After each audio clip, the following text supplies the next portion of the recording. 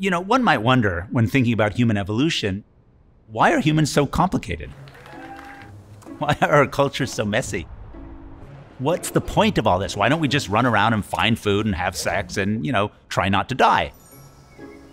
Well, actually, most things do more than just run around, find food, have sex, and try not to die. But humans do a lot more than that. We make our running around, finding food, having sex, and trying not to die really complicated with all these cultural, sort of historical, political things. One might ask, was there a reason for this? In our evolutionary history, was there a point where our evolutionary trajectory was like, okay, you know what? You need to make your lives much more complicated to be able to succeed? The simple answer is no. We didn't need to do that. That's not the way evolution works. My name is Agustín Fuentes. I'm a professor of anthropology at Princeton University, and my most recent book is Why We Believe: Evolution and the Human Way of Being.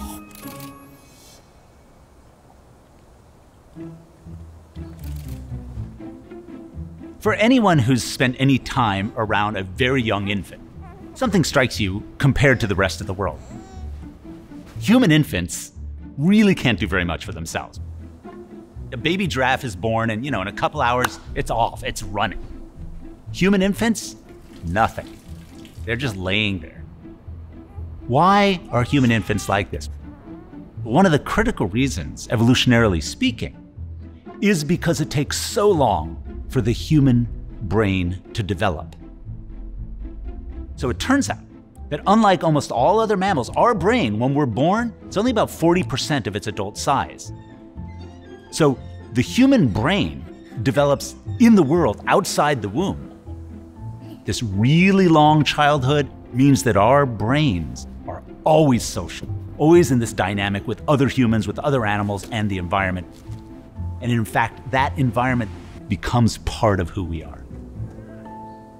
So humans are particularly distinctive, right? We have these giant brains that develop mostly after we're born, that allows us to do some stuff that I think is not seen in other animals. And one of those is this incredible human capacity for belief.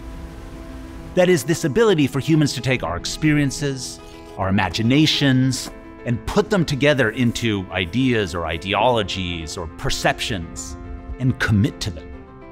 Commit to a perception or idea or a person or a thing so fully that it becomes our reality.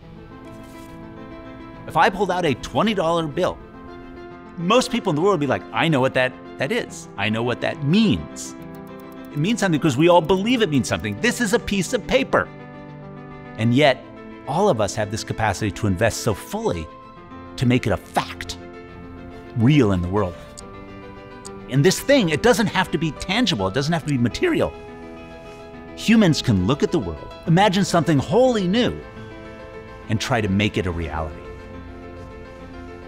For me, what's really amazing about belief is that biologically, what we believe about the world shapes the way our bodies respond to it. Our hormones, our neurons, our muscles, the enzymes in our microbiome in our guts actually respond to the way in which we believe the world is and how that affects us. So usually when I talk about belief, people immediately go to religion.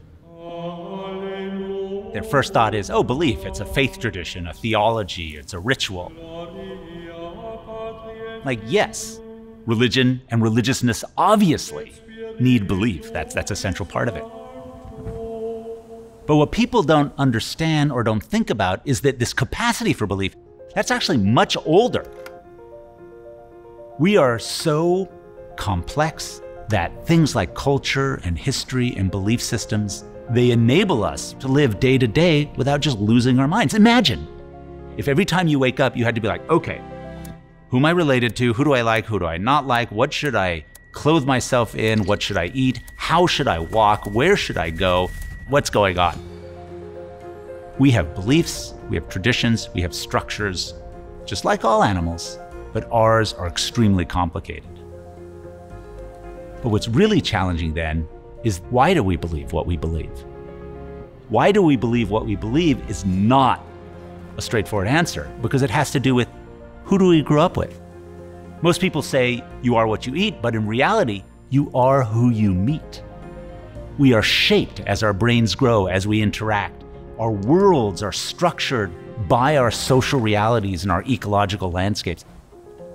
Those inputs shape who we are and how we see the world. So the most amazing thing about belief is that it enables us to create cultural complexity, ideologies, traditions, and rituals and make them real for us.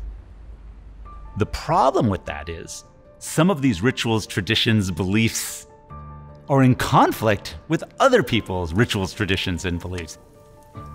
And these different beliefs, because they're real for the people who hold them, can lead to incredible conflict sometimes.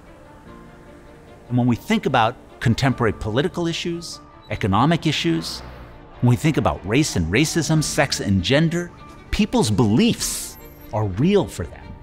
They're frequently structured by their culture, their history, but they're real. If you think about the world right now, there are many wars, incredible suffering, unbelievable inequity. A lot of that has to do with history, with politics, and with economic structures, but it is also equally due to the beliefs, the perceptions of different groups of people about how the world is and how they want it to be.